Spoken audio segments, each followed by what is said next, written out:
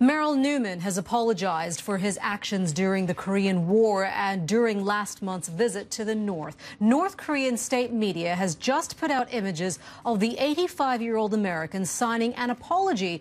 But will this be enough to win his release? Well, let's go to Carl Penhall, joins us now from our Tokyo bureau. And Carl, what more do we know about this apology and I guess the circumstances surrounding it?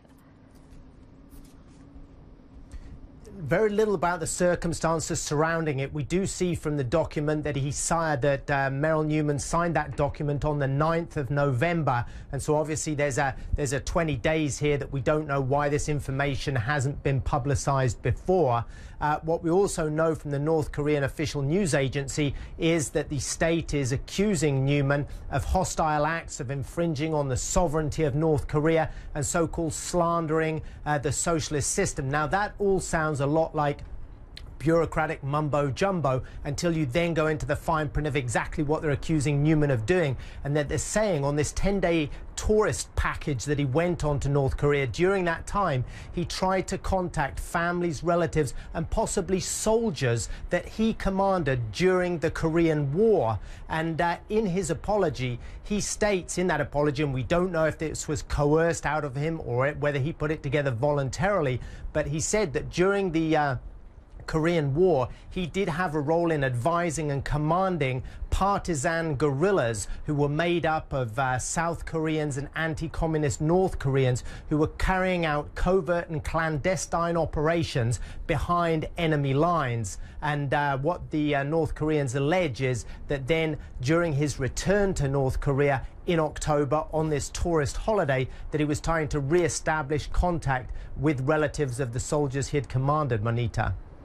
And now we know Mr. Newman is 85 years old. So do we know what his condition is right now, what the conditions of where he's staying, and if he has any access to family members at this point, or whether or not this apology is even going to help?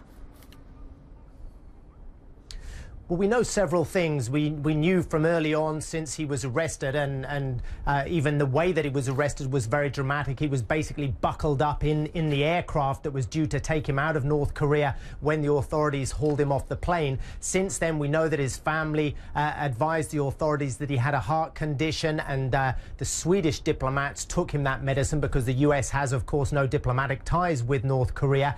In the video that we have seen where he reads out his confession, he appears relaxed at one stage, sitting in an armchair, talking off camera to what apparently was one of the North Korean officials. And he seems physically well, although obviously we haven't yet been able to talk to his family to see what their view on it is. But simply to the untrained eye, he looks well. He seemed to be talking in a relaxed manner to officials. From here, though, of course, we'll have to see what is the reason behind this apology. Is this a prelude to some kind of conviction that the North Korean officials will announce? Or perhaps is it a prelude to some kind of a pardon? The big question, could Mr. Newman soon be on his way home, or may he be sentenced to some kind of custodial term in North Korea?